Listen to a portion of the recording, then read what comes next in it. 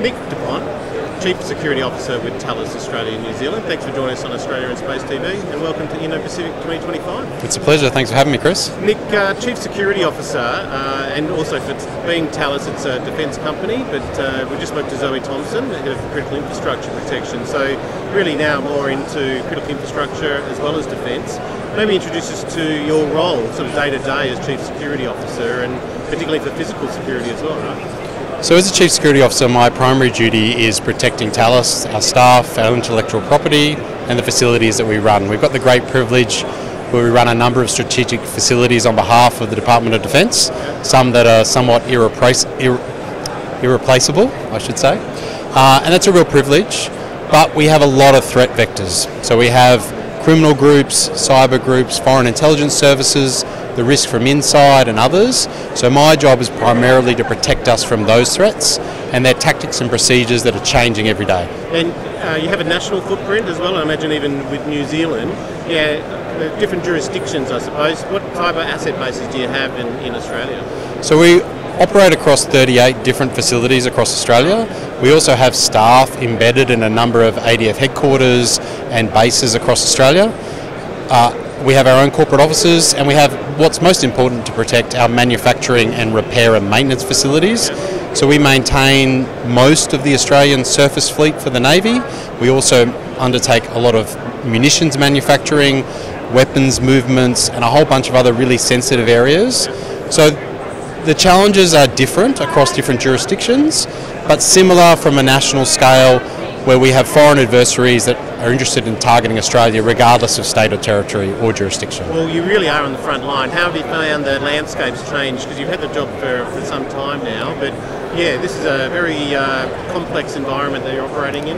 It is. I was previously running security at Commonwealth Bank, and now we're really into this really difficult stage where the geopolitical situation has changed. Thales is a global leader in engineering, cyber and defence, is a key target of a number of adversaries. But one of the big changes I've seen is that even across the critical infrastructure businesses here in Australia, they are now targets and can be seen as operating on the front line. So we've seen in Europe with Russia and Ukraine where there's targeting of commercial facilities, commercial manufacturing locations. This is something new and something we haven't experienced in Australia. So what I'm seeing is energy, ports, food even, transport, aviation are all now targets for adversary groups that previously only targeted government agencies or the military, and they're using really advanced tactics, techniques and procedures, and some industries aren't ready for that, and they're not aware of that big geopolitical change. It's also the convergence of the technologies as well, things like facial recognition, artificial intelligence on security platforms as well, things like surveillance and your video surveillance systems as well. There's huge crossovers now. Makes your job not so much challenging, but more exciting and a lot more sophisticated than what it could have been, right? I mean, there's two areas there, like biotechnology, AI, big data. They're winners in the boardroom and the battlefield, so that technology is paired. And equally, the bar for sophisticated attacks is now lower. So we're seeing cyber criminals use AI to undertake mass attacks looking for vulnerabilities so they can hit 1,000 companies in a day rather than one or two when they used to manually have to do that type of attack. So we're seeing the technology being used against us.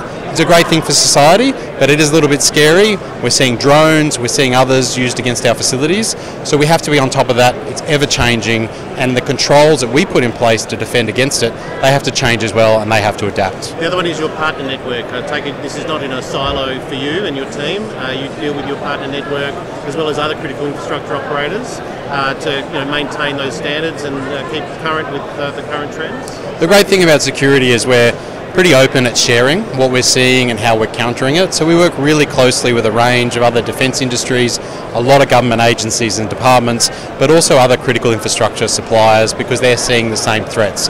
So we actively share with them, compare controls, understand what the threats, and particularly learn from our industry partners overseas. So normally we see targeting occurring in Europe and America before making its way to Australia, which gives us a little bit of time to be prepared. but you have to be monitoring that threat environment so you're not caught unawares. Well, Nick, you're a known leader within the security industry. It's great to be talking to you finally for the first time, I can't believe, on Australia in Space TV. Enjoy the rest of Indo-Pacific here, and obviously it gets the insights that you have into the own technologies here with Thales Australia. I take it you might want to not so much play with some of these toys, but deploy them in your own physical security environment. It's pretty exciting. There's a lot of really great capability here, and I look forward to enjoying the conference. Enjoy Thanks, the rest Chris. of Indo-Pacific. Cheers.